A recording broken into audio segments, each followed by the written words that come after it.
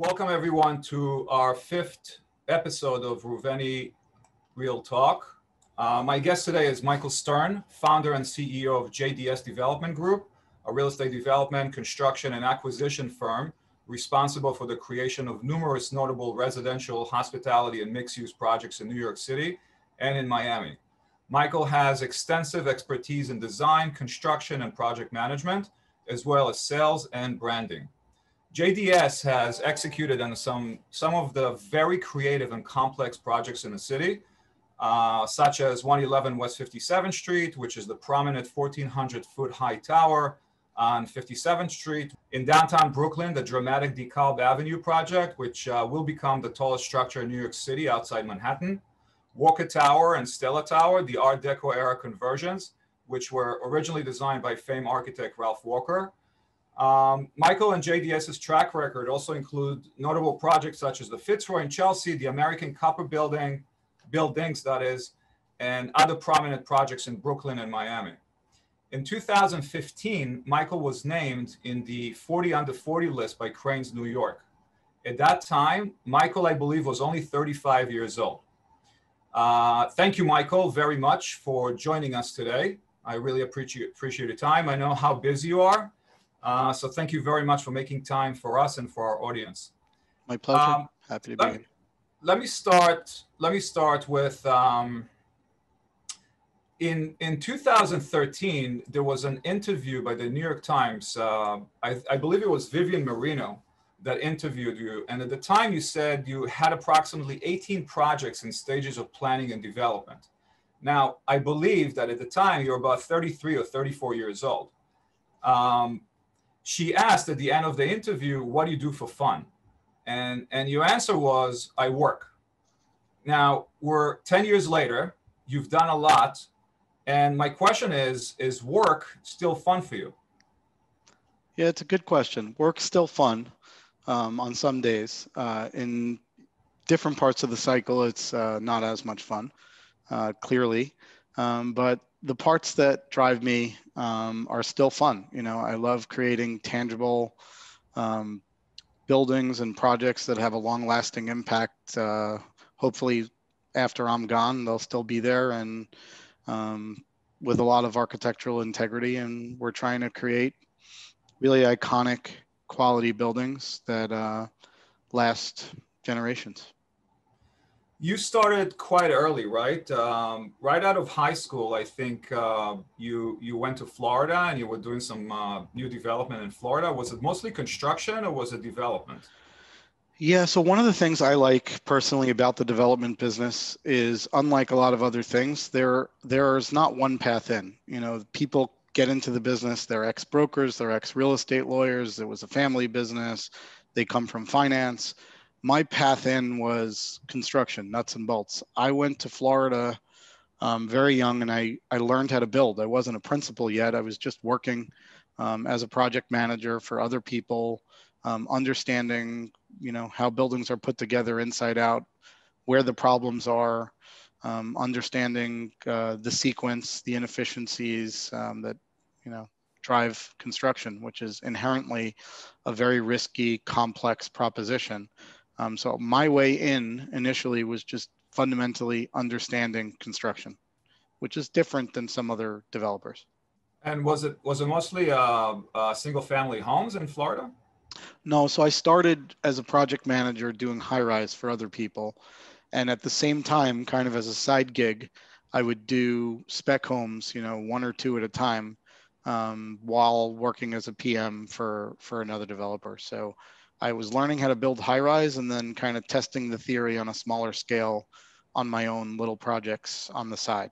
And then once I grew comfortable enough, after a couple of years, I started doing first more spec homes, then townhouse projects, and then kind of up the chain to mid-rise and high-rise, and kind of followed a similar path. I came to New York in 2002 and started doing large-scale low-rise housing projects. Between, I think, 2002 and 2006, I built over 1,000 homes in various outer borough neighborhoods that are not architecturally glamorous, we'll just say. So your first project, was it the one in Gowanus in Brooklyn? No, actually built in East New York, Flatbush, Hillcrest, Far Rockaway, hundreds and hundreds of homes that were kind of anonymous. And, um, before anybody had ever paid any attention to what we were doing, we were just building tract housing, basically. Right. But I'm sure that gave you an amazing experience in terms of construction, the nuances of construction, the good and bad, hiring crews and buying jobs. Yeah, what I learned doing low-rise housing was, building 50 townhouses is actually just as hard, if not harder, as building one bigger, 50-unit apartment building. It's the same thing. It's the same permit process. You still need to go through the entire gauntlet of getting a new building built in New York City, from entitlements, permitting, design, getting a TCO, getting it all the way through. It's just more efficient to amortize the time and the effort over a bigger building. So today I tend to do less projects, but they tend to be bigger because it's just a better use of resources and time if we can make sense of it. I'd rather do a 500,000 square foot building than 500,000 foot buildings. It's a Sure. lot less work. Well, you say less projects. How many projects do you have going on right now? Today we probably have 8 or 9 in different 8 or 9, and stages. that's Yeah, less projects. less projects, but they tend to be larger scale. So I'm just being sarcastic. I mean, it's 8 or 9 projects. For that to be considered less, that's like a huge portfolio at any level. yeah, but you So have to remember that different projects are kind of at different gestation periods, let's say, right? So you have some projects that are, you just bought it, it's in acquisition phase, or there's still tenants in a building you plan on knocking down and you're just doing design. Other projects you're doing final TCO punch list, like we're delivering a building right now in South Florida, a condominium called Monad Terrace. We're in the middle of doing closing, so construction is largely wrapped, and we're doing a punch list closeout process, and still some stuff to do there, but it's on the list, but it's in the home stretch. Whereas another counterpoint, we just broke ground recently on a project called One Southside Park in Brickell, which we literally are just starting to soil mix. We're just at the beginning. So it's kind of, you have to really look at the phase of each project to make it manageable. mhm. What would you consider was your breakthrough large project in Manhattan, your first one? We bought and sold a few buildings in Manhattan that we were kind of threatening to develop, but ended up trading out of and making a few bucks. And then we did Walker Tower, which was, I bought Walker Tower in 2009. I signed the contract to buy it. We did a 2-year sale leaseback to Verizon, and we delivered that building, I believe, in October of 2013. We finished it. We started construction in July of 11. And I think that was the first building that people really paid any attention to. I guess because there just wasn't that much going on in the market at that time. I think really the only major buildings going on were our project, there you go, and 157, which was under construction at the time. And we also did something very unique there, which was really push the envelope on unit size. That was at a time where, the average unit size was probably, a 1,500 square foot 2-bedroom. And we pushed 3,500 square foot average apartments in that building. And everybody who looked at our initial projections, their head exploded. They couldn't get their head around the prices we thought we would get. I mean, we were underwriting, I think we underwrote 1,600 a foot when we first bought the building. I think you and I sat down actually That's before right. I even started construction. I think we talked about, if we really nail it, we'll do 1,600 a foot, and maybe we could dream about 1,800. And I think we blended sponsor units at 4,300 a foot in that building. That's funny you say that. I remember that so well. Walker Tower came was like the perfect storm in terms of timing. So you and I met in 2009, and I remember walking the building with you. Let me just bring this up. I wanna show this. It was a phenomenal. I had never seen a building like that when I walked the building. It was just like it was like a whole world on its own. You know what I mean? The architecture was incredible. The scale was amazing. The views, the exposure. Yeah, the funny thing about that building is, it was widely marketed because Verizon was the owner, and they have to run quite a process of, offering it for sale. So it was marketed by Newmark Knight Frank, and everybody and their mother, every developer in town had walked the building. And when we bought it, it barely had any windows. It was full of telephone switches. It was, the building hadn't been cleaned or maintained in 80 years, and it was a really depressing looking building. And just no one got it. So as great as we look back and we say, how did it's so obvious? It has huge ceiling heights and amazing views. Was the tallest building west of 6th Avenue. It's Art Deco. Every developer in town passed on it. They just couldn't put their head around it. It was also a different time. I mean, the environment today and in the environment of 2013 was very different than the environment of 2008. We were just coming out of Great Recession. There were no permits filed for like 2 to 3 years. There was hardly any inventory in the city, new inventory. Yeah. Now, money has been, the capital ability was increasing by the year from like 2010 all the way to 2013. There was a lot of capital sitting on the sidelines that hasn't been deployed yet. And Bloomberg was running the city at the time, and lifestyle changed here a lot. And all of a sudden, there was an explosion of demand. And what you built actually fitted perfectly. You were one of the, very few buildings that actually came out around that time that sort of defined the golden era of new developments, if you will, right? I agree with that. 150 Charles is another example of a building like that. I was finishing a building that I was doing on the Upper West Side called the Laureate. The Laureate. Yeah, I remember that too. The Laureate, the developer, which was Stahl at the time, took a huge chance. It was Stahl. They took a huge chance on unit mix. We built very large apartments, and when we're coming out of the recession, that was what's in demand. Larger, families wanted bigger spaces. Families that had moved out to the suburbs were coming back into the city and buying units in the city. And there was a lot of foreign money here, a lot of capital. So it was a perfect storm of supply and demand, and we were kind of an island of supply, in a sea of demand. But aside from the supply demand issues, there was very much a pro-business sentiment in the city. You're right in honing in on the policies of the Bloomberg administration, which were very friendly. It felt like capital was welcome here. And that goes also, it felt like foreign capital was welcome here. There was money flowing, from the Middle East. There was a lot of money here. There was, no restrictions on the outflow of capital from China at that time. And Chinese capital had just begun to trickle into the market then. There was still a lot of Russian capital and Israeli capital. And it just felt like, if you had product, Walker Tower, we gave no concession whatsoever. Buyer paid, there was no negotiating on mansion, on transfer, on, Well, you better buy or you're going to lose the apartment. That's it. That's it. And honestly, if I had to describe the goal of marketing real estate and the mark of success of a broker is you need to convince people that there's urgency. That's what you're in the business of creating. You're creating the sense that something is finite.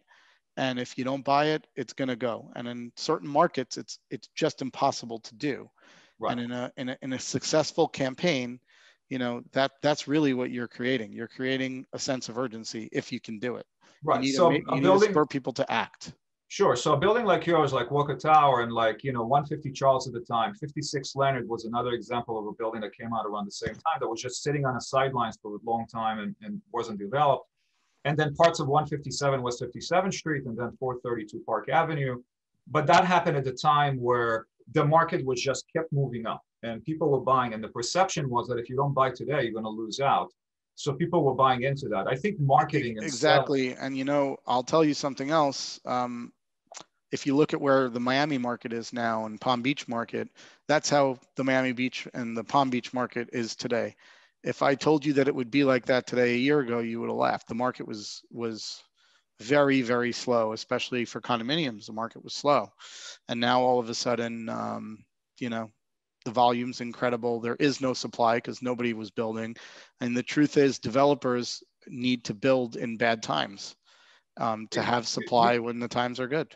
How do you explain the market in Miami right now?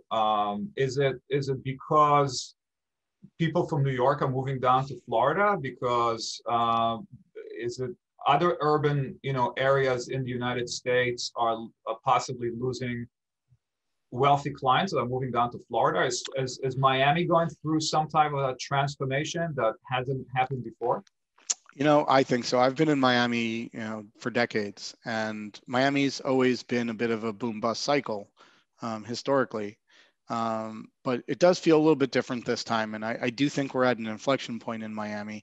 The notion that the older, CEO wants to move to Florida for better income tax treatment, but estate tax treatment and a better lifestyle, that's been going on forever. That's not a new trend. The difference now is he's moving his company to Florida, which opens up, a wider economic spectrum of residents, the service people and everybody else who, from the bottom up. And that's fundamentally different, I think, than before. And obviously, COVID had a bunch of people leaving urban areas, but I'm not one who's a believer that people are going to abandon urban areas and there'll be urban flight long term. I don't buy it at all. I still believe in developing dense mixed use projects near mass transit. That is going to be the future. That trend that's been happening for decades towards rapid transit zones and density isn't going to all of a sudden retreat, in my opinion, even though it paused due to a force majeure event of COVID.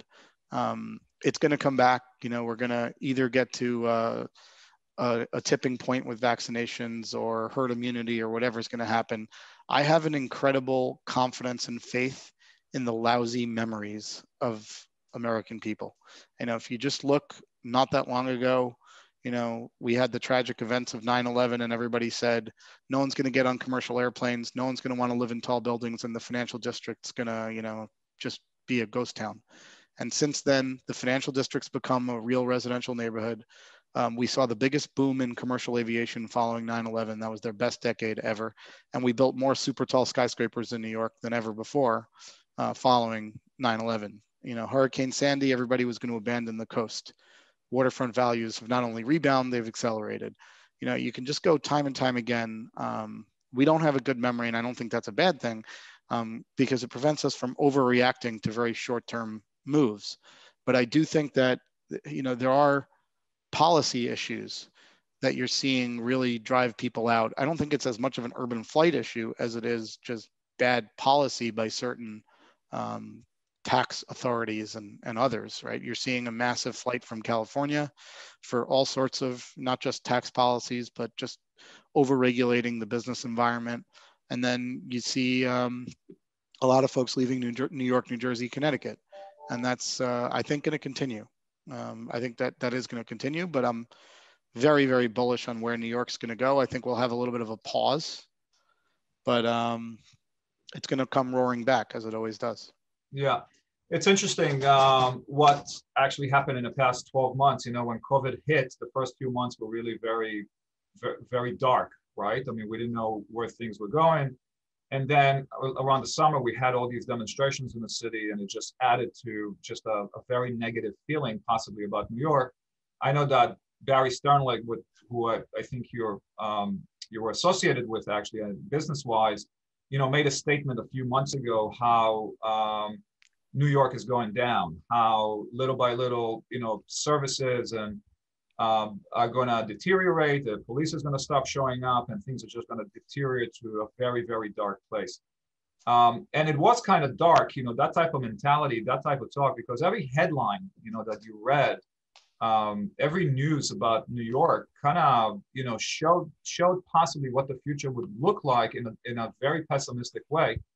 And then the summer was over, and Labor Day came in.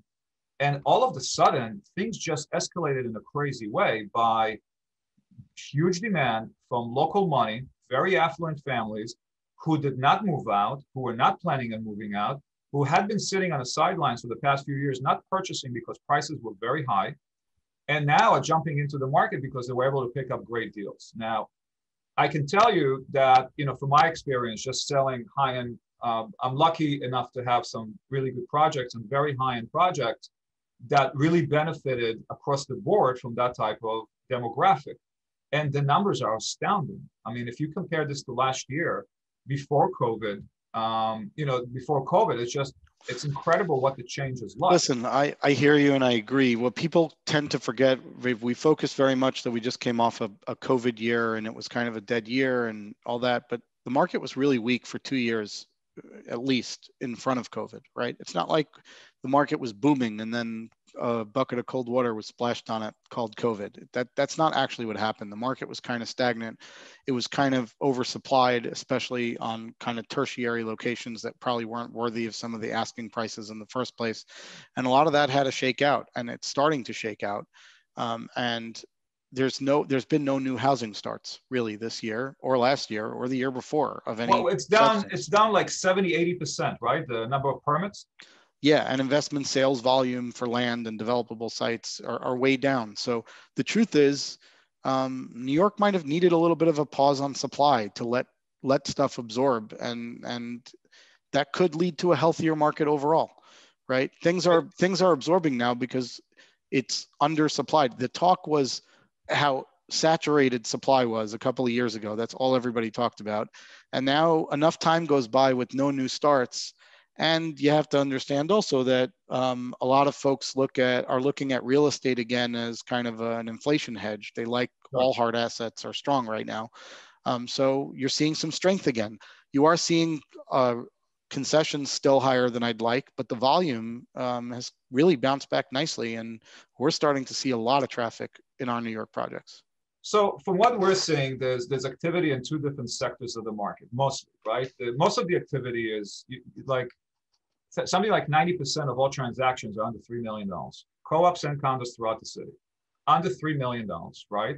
And then at the very high end, it's mostly new developments that are selling large spaces. It's not resale listings, but that only represents about 10% or 15% of the market. The in-between sector of, let's call it $4 to maybe $8 million or $9 million is still lagging behind. There's still a lot of inventory in that sector that's not really moving that well, not being absorbed. And I think it's because of the kind of product that was built in the past 2-3 years, which is currently sitting. So the question is, do you think there's an inventory surplus at this point? And how long would it take to absorb, considering that there's still a pipeline of projects that haven't even launched? So I think you have to kind of go neighborhood by neighborhood. I think there are particular neighborhoods that are oversupplied and others that are undersupplied, right? I think if you look at, the West Chelsea market probably has the most supply of new development compared to demand. I think there's a lot of inventory in West Chelsea, and there's still, a bunch that hasn't really delivered. So I think West Chelsea maybe, needs a little time to shake out supply. But again, I think the best thing that could have happened to West Chelsea is a bit of a pause on the frenetic pace of new buildings coming up, because there's very high quality product in that market, some of the best architecture and design in the city.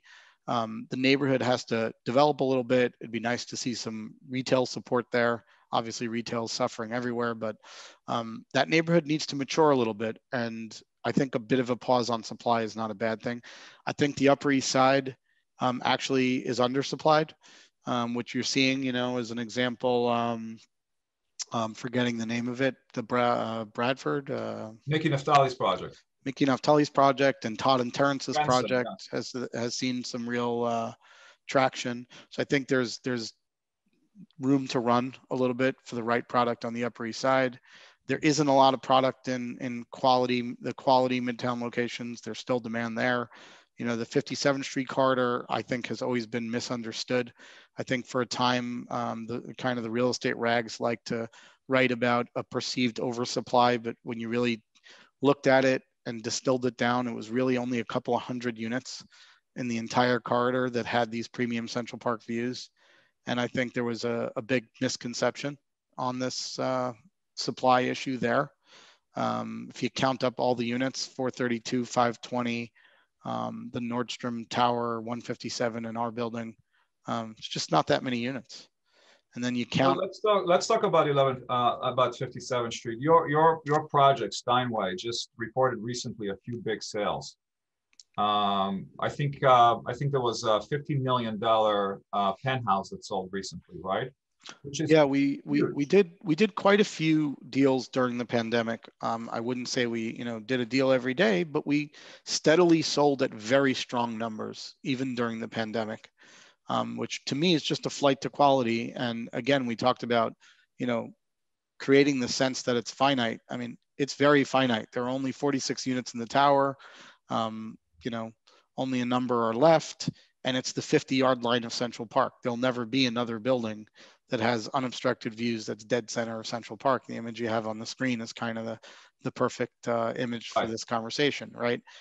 There's only a handful of units. So if you want to be in that premier position with that Central Park premium in a building with incredible ceiling heights, views, finishes, architectural pedigree, this is never going to happen again. So buyers have recognized that, and we've done some deals. We did a deal in excess of 50. We did a couple of deals in the 30s. So there's still strength there. Even at the very bottom of the pandemic, we saw those kind of deals, and traffic has only picked up since as the sense of recovery is starting to become more pervasive, and people feel better about New York and about buying real estate generally. Let's talk about this building for a sec. This is. I mean, I recall when the news came out that you were planning to build this building non-union. Mm-hmm. And I remember some of the headlines. There was who was it that was quoted? Gary LaBarbera, right? Who's the president of the Building and Construction Trades Council. Mm-hmm. He said something like, this is a needle in a haystack, an experiment more than anything else. I think that if I quote him correctly. Yeah. How do you even, obviously this is built now, but looking back, would you have done it the same way, build non-union? Yeah, so the answer is yeah. We build open shop, and I'll tell you that when we started building open shop in New York, when we started building high-rise complex projects in New York, the way we do, people thought it couldn't be done. People thought we were a little crazy. And it's only a few years later, and now you can't find me a residential building built in New York that's built union. Even the residential at Hudson Yards is being built open shop. Name a developer, a large scale developer from the Extels of the world and the Relateds of the world and the Tishman Spires of the world. Everybody builds all residential buildings in New York City today open shop. But you were the first one. No, I mean, this is a 1,400 foot tall building. I think all the names you just mentioned are doing, they're building great buildings, very large scale buildings, but you were the first one to do this non-union. That's a very ballsy move. I mean, let me get into that. You're very involved with all aspects of construction, right? Very, very involved. We live and breathe the details. We were the pioneer. It wasn't easy. I'm not gonna, downplay it. We had to take quite a lot of flack. I, actually have a nice relationship with Gary LaBarba, despite us being on opposite sides of the table. We've met many times, had lots of nice conversations. He's a perfectly nice guy, and I wish him well. It's not as adversarial as it might sometimes seem from the media and from the outside, but we just refused to be told that we had to do something less efficiently than we knew we could do it. We knew we can build these large scale projects without some of the entrenched entitlements that bog down traditionally New York construction. I mean, if you look at construction costs, not just in New York, but in all the kind of dense urban centers, construction costs keep rising. The pace of the rise of construction costs, just in the last 10 years in New York City, construction costs are up something like 35%. That's outpacing wage growth, inflation. Why is that? Is that because of raw materials? Is that labor, or does insurance have a lot to do with this? It's almost always mostly driven by labor. Materials, have fluctuated. There were periods of time where steel prices were very high, concrete steadily risen, but it's almost always, the answer is almost always labor. That's what drives most of the cost. There is an insurance element. You know, in New York, we have this very silly law called the scaffold law, which really drives insurance prices. And then just for anyone who doesn't know, if somebody comes to work, you know, drunk and high and falls off the third step of a ladder and injures himself, we as owner or contractor are not allowed to even proportionally defend ourselves. We are strictly liable for any of those types of falls. So that really drives the workers' comp and general liability claims through the roof. So New York has the highest insurance rates for construction in the country. And, you know, the scaffold law is something that's always been advocated for by the unions. I think it needs to be reformed, but it's insurance. But the answer is labor. It's always labor. Is the construction cost in New York City, is it the highest in the country? I'm not sure if it's the highest. I mean, it's certainly up there. You know, the cities that are really expensive to build in, you know, New York, of course, San Francisco is an expensive place to build and a difficult place to build. You know, I think, again, you learn very quickly that the local politics in a particular place has an incredible effect on pricing. You know, if you take a place like Florida or Texas, those places are some of the least expensive places to build in the country, high rise. But, you know, New York, Boston, LA, San Francisco, Philadelphia, these are Washington, DC, these are expensive places to build. The cost, the construction cost, does it affect your financing? Yeah, it affects everything. Sure. You know, you have to make it pencil, and you have to convince the entire capital stack from, you know, the equity up through the debt that this is going to be a successful business plan. And it's a, you know, it's a fair reward and likelihood of success adjusted for risk. So let me ask you, I mean, for developers, I'm trying to look, there's a certain breed of people called developers, I think, right? And we'll talk about this in a few minutes, but they're here to develop. And if you put together a pro forma and your construction cost comes out to, let's say, $525 a foot, right? And on a regular 20-story building, I'm not talking about a 1,400 square foot Yep. building, but on a regular building, and costs have risen, let's say by 10 to 15 or 20%. So now your cost is $575 a foot, right? Are you not going to build or not get financing because that extra cost? Is that going to make or break your doing a deal? You know, it could, because some lenders will say, you know what, I want my last dollar to be at X per square foot. So it's very nice that your costs went up $50 a square foot. You guys have to plug that with equity because we're at our number, right? It's not a matter of, you know, adjusting pro rata the loan to cost, because I'm just not comfortable being above a certain price per square foot on my last dollar for my loan. So now you have to plug that gap on the equity side. And, you know, depending on the capability of the equity, that could be the difference between having a complete cap stack and not, you know, or it could be the difference between a sponsor saying, hey, I'm going to take mezz, but now that mezz introduces risk, because if I have a schedule problem and, you know, I mistime it, that mezz might eat my equity alive. So you know, small differences in costs can have a ripple effect, even though it seems manageable at the time. We all know construction isn't like manufacturing a widget, right?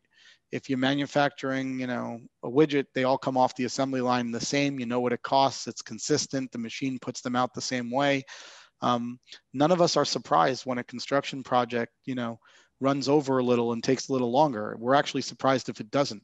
It's right. The nature of construction, unfortunately. Hopefully one day that'll get solved. Hopefully some technology will be introduced to start to kind of normalize and make it more predictable and improve that risk. But right now, you know, construction's built by human beings in the elements, in the dense urban jungle that we live in, and all of those variables just inherently create unpredictability. So small changes in cost or schedule, I'd argue that missing schedule is actually more important than minor changes in cost, because the cost of time on a major real estate project, you know, interest carry, property taxes, insurance, general conditions, will actually eat you alive a lot faster than a minor budget hiccup. Which happens, right? So you've been doing this now for over a decade in the city, right? You've been building, and you just mentioned a lot in terms of all the challenges and that a developer has to go through, whether it's community or city guidelines or regulations or financing, construction costs.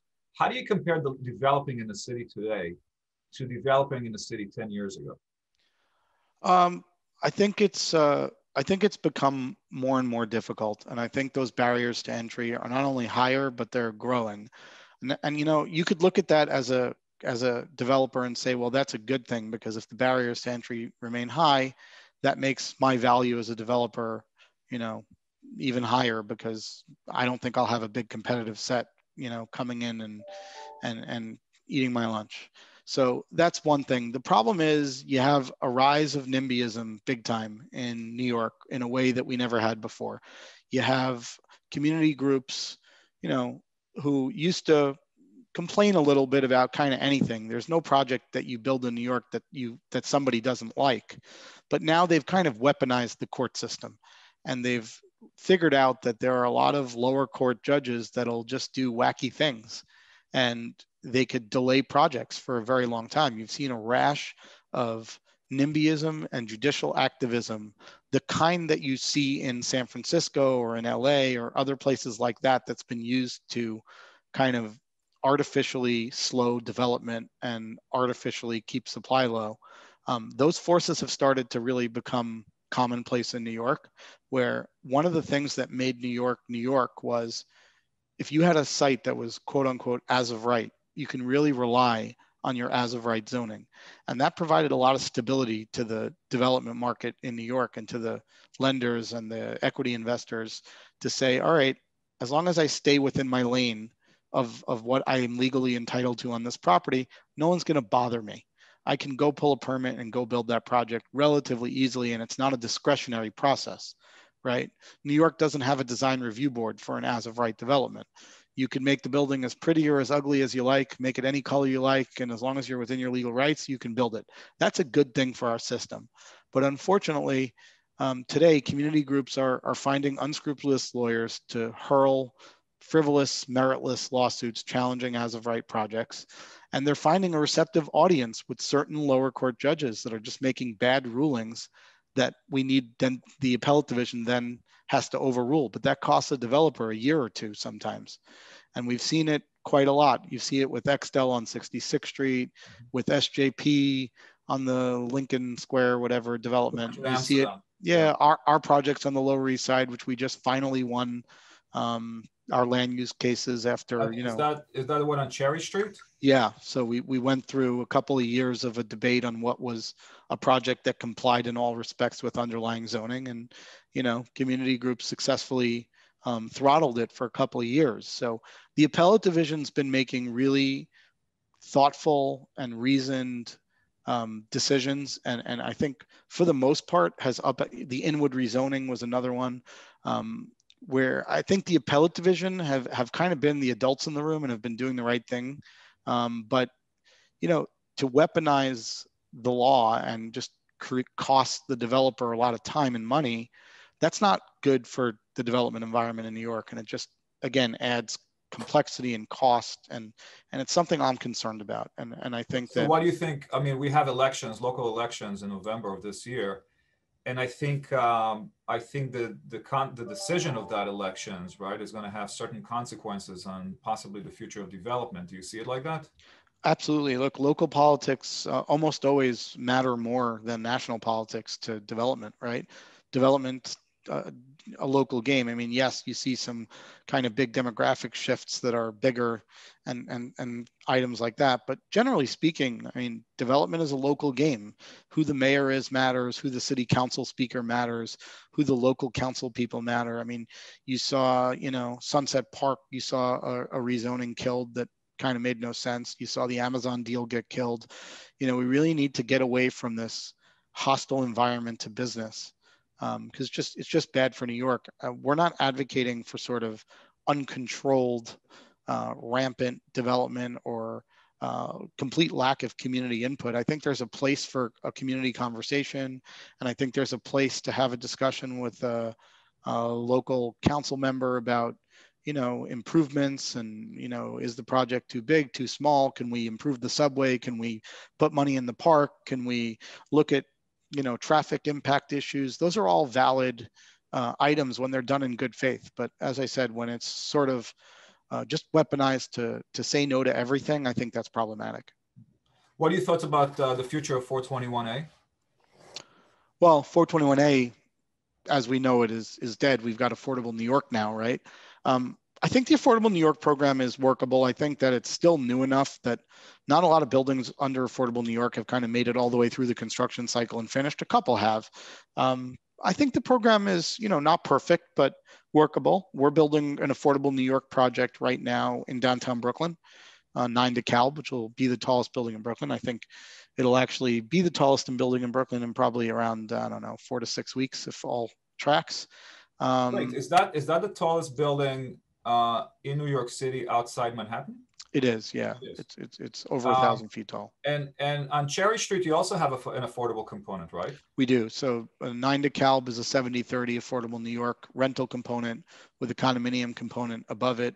So it's about 425 rental units, about 150 condos on top of that, and a large commercial component underneath. And then on Cherry Street, we'll have a 75/25 Affordable New York rental tower, about 1,000 feet tall, 660 units. Uh-huh. Are you at all concerned about supply in that submarket in Brooklyn? So here's what's interesting. We feel really good about our delivery year. We're going to deliver in early 23. As discussed, there's really been no meaningful new starts in the last year and change. And a lot of the buildings coming out of the last cycle are selling now, closing now, absorbing now. We think we're going to kind of be again on that island of supply when we deliver. And we also think fundamentally our building is just head and shoulders above anything that's ever been built in the borough before. This isn't a building that's about price. At any price, it's the best building you can buy an apartment in, just in terms of ceiling heights, views, finishes, amenities, and adjacencies. You're sitting on a couple of subway lines, better access to Manhattan than many parts of Manhattan, given the proximity to the subway. And then you were adjacent to the City Point retail, which is fantastic, with the best food hall in Brooklyn and Trader Joe's and a movie theater and Target. And there's just a great adjacency, a great story. You can buy in this building the kind of views and quality that you're seeing on the 57th Street corridor, with the kind of master of the universe views, ceiling heights, finishes, for a fraction, a quarter, a third. It's an incredible value proposition. In the old days, people went to Brooklyn because it was cheaper. People are choosing Brooklyn over Manhattan now for lifestyle, for culture. People regularly cross shop downtown Manhattan and Brooklyn all the time now. Those bridges and tunnels aren't artificial barriers anymore. Sure. We're having, the resi market definitely has been doing better, I guess, in terms of absorption and it seems in terms of demand. There's definitely negotiations taking place, but there is capital in the street and people are committing to New York and people are purchasing. It's almost a little surreal when you compare that to the commercial real estate world, right? Because it seems like we're going through an economic meltdown when it comes to the hospitality business, multifamily portfolios, and I don't know, it's 30 to 35% vacancy in many of them. Retail, I'm not sure what's going to happen, what the magic formula is for retail, and also commercial and office buildings. There's been some proposals about repositioning of hotels into resi, which I personally am involved now with a large one that is going to be repositioned as resi because it just doesn't function as a hotel anymore. And also commercial buildings. What are your thoughts about that? The commercial and office buildings, the proposal of possibly turning them into residential conversions, for developers to be incentivized through the city through 421As or some type of an incentive program to do that.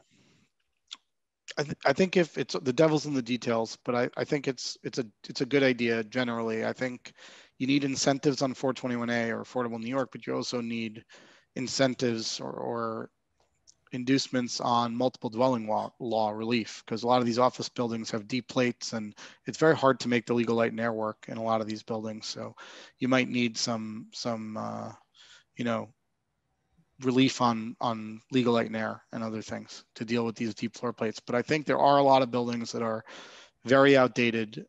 They've outlived their useful purpose as office buildings and would make good residential buildings. But many of the buildings are pretty useless as residential buildings because they're just too deep. Sure. You think, obviously, I'm very bullish on New York as well. I've been through the cycles for the past 30 years, and I've always seen it back. It's just a matter of time before it does, and then it comes back roaring, just like it did, I believe, in 2012 and 13. But COVID did do a number on us, right? And do you think COVID changed the concept of offices, demand for larger offices by companies? I do believe that people will come back. I believe in the creative aspect of the city like no other, but do you think the office market changed? Yeah, so there's two sides, right, of that argument. One is that, remote work is going to be more prevalent and people will thus need less space. The other argument is that people won't want to be as dense, that, the kind of square feet per employee that's constantly been driven downward is going to come back up, and thus companies will want more space. My take on it is I think the office market will be fine. Like multifamily will be fine, but it's going to hurt for a little while. I think the multi will take at least a year to recover, to peel through all the concession, if not two. And the office, I think the office is going to be fine. I really do. People still want to be here. It's still the financial capital of the world. And, if we get a change in leadership and a change in sentiment in terms of New York City being open for business, I think everybody's going to want to come back here. I think we're, like I said, a year or two, it'll hurt, but I think year 3 is going to be a boom year. Cool. So let's talk about you for a couple of minutes, right? You're the youngest developer that I know doing what you're doing at such an amazing scale here in Manhattan, in Brooklyn, and you're working in Miami as well. We haven't touched on a proposal that you have for Penn Station, but that was incredible, I thought, what you put together. And you're doing a lot, and you're still very young. I mean, what are you, 40 now, 41? 41. So yeah. You have ways to go. You have done a lot, and that a lot means, it weighs heavy on people, right, in our industry. Physically, psychologically, mentally, it can really wear you down. I mean, the stress, the responsibility, the obligation, you have an amazing company and a big company with a lot of employees.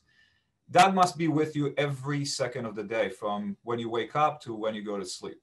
You're 40 years old. You can retire today, not do anything else in terms of new projects, and you probably still would have done more than most developers out there, who might even just be starting out today. So what's the next 10 years like? I mean, you've been doing this for a while in the city. If you look forward now, you still have energy in you. You still have that stamina to move forward, that creative spirit in you? You know what, I do. It definitely wears on you. It's not an easy business. Definitely very stressful. It's a very complex business. Developers, we're kind of like quarterbacks. We're not necessarily the expert on anything. We're really trying to bring together the best designers, engineers, finance folks, and kind of be the conductor in a symphony, right? But it's a very risky business, and there are a lot of moving parts and a lot of variables. And, one of the more frustrating things is you can execute a project perfectly as a developer. You could do everything right. And some macro event that's totally out of your control can completely screw your business plan, because it's really a business about timing. There really aren't bad deals necessarily. There's bad timing. We talked a lot about, hey, the timing was good for this because the supply metric was right. Well, I have utterly no control over that. So I could work on a condo project that I start today and I'm not delivering it for 3 or 4 years. And I have no idea what environment I'm delivering into. If I'm delivering into a COVID environment, well, how do you underwrite the market being dead for the better part of 14, 16, 18 months? You can't. No one could underwrite that, which is why you're seeing, you know, a lot of a rash of UCC foreclosures and workouts and all sorts of things, because how could anybody predict that, right? So it's a difficult business in that way. But, you know, what gets me really excited is doing things that are impactful. I don't want to do kind of infill widget buildings to make a buck. I want to build something that's dynamic and actually moves the neighborhood. So if you look at, you know, American Copper buildings, that's a very dynamic piece of contemporary architecture, 2 copper-clad buildings with a sky bridge, and, you know, it's kind of a big exclamation point in a sleepy neighborhood. And I like doing things like that where I could really make an impact and I could really change something. And now today, you know, the adjacent building was completely renovated. They put Sweet Green in. You're starting to see retail crop up. There's life there. Stuff like that excites me. You know, we're doing a project in Brickell that's going to be a real game changer. It's got 5 different uses in it. It's a large scale building, and it's going to take kind of the fringe part of Brickell and recenter it and make it kind of the center. And in a way that you've kind of seen, you know, where 9 DeKalb is in downtown Brooklyn, the center used to be further up Fulton Street, and now the center is really closer to that City Point area. The neighborhood's really shifted. So I like to try to do things that are impactful beyond a spreadsheet. And I'm still excited about doing that. Who's, you know, there's a lot of legacy developers in the city that have done a lot to change the skyline and to change neighborhoods and submarkets, right? I mean, when you look at the Zeckendorfs, the Litwins, the Goodsteins, the Milsteins, the Manichurians, and then maybe a different type of developer like Harry Macklow, like Sheldon Solo, or Gary Barnett, right? Do you see yourself, your legacy, in line with these names, with these type of developers? And who's really your inspiration in terms of a developer? Yeah, I gotta tell you, I don't know. Maybe it's because I'm 41, so I'm not a young developer anymore, as they say. But I'm certainly younger than some of those peers that you mentioned. I really don't think about legacy at all yet. Maybe one day I'll think about it, but I really don't. There are a lot of guys that came before me that I respect tremendously for what they did. Zeckendorf obviously changed the city tremendously. You have to tip your hat to, just as a pure developer, what Harry Macklow has done. Just incredibly ahead of his time at various times. If you look back, of course, you look at some of the buildings now and they look dated, but you got to put yourself in his shoes back then. They were groundbreaking. Metropolitan Tower, 1984, 1985. I mean, that broke all possible records and imagination. Yeah, and he really, you want to talk about a guy who had balls and vision. You know, you got to tip your hat to those who came before you, and Harry Macklow is definitely one of them.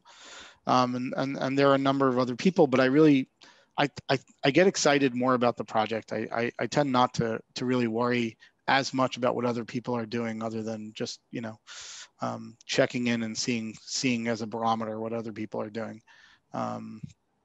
So I don't know how to really answer that, but if I had to pick one that I say was the most visionary, it's a toss up between Zeckendorf and Macklow, I think. Well, that's an amazing place to be at, right? And I've seen some quotes about you. I've seen some people, you know, talking about you, and belonging to that club is definitely something that they feel you're part of.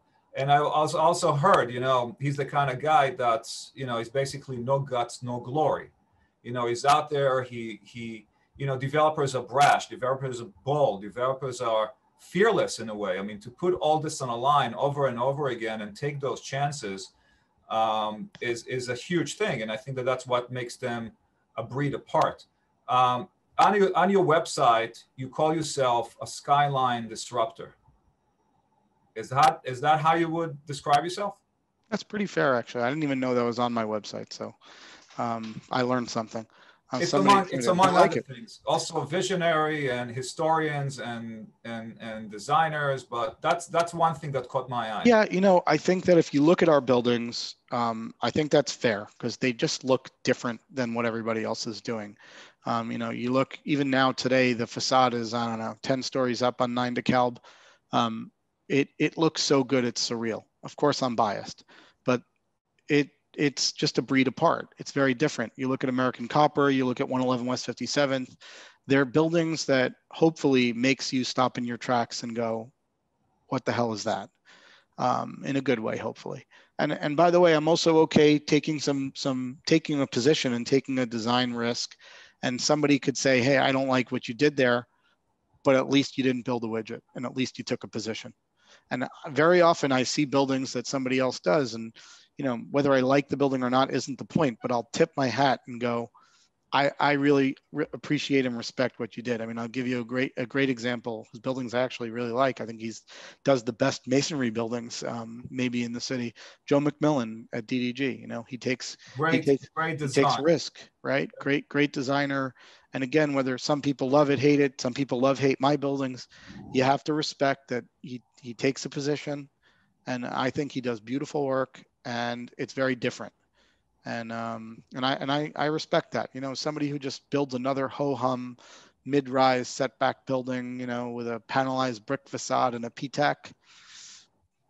I don't know if I'm going to work on something for 4 years or 3 or 5. I need to like it, because the days that it's not fun, and there are a lot of them, I need to at least be working towards something that's going to make me happy at the end.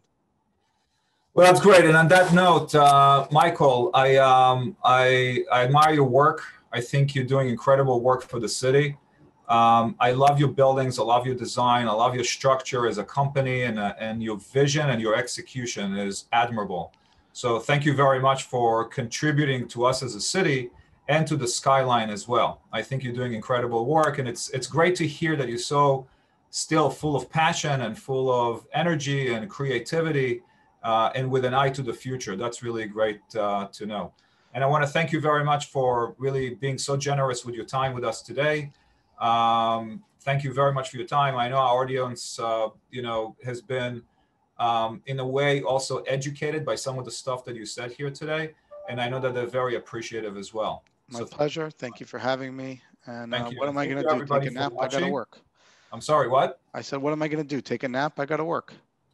Well, that's the attitude, right? That's the attitude. Thank you. Thank you very much, Michael. I really appreciate it. And thank you everybody else for watching today. See you next time.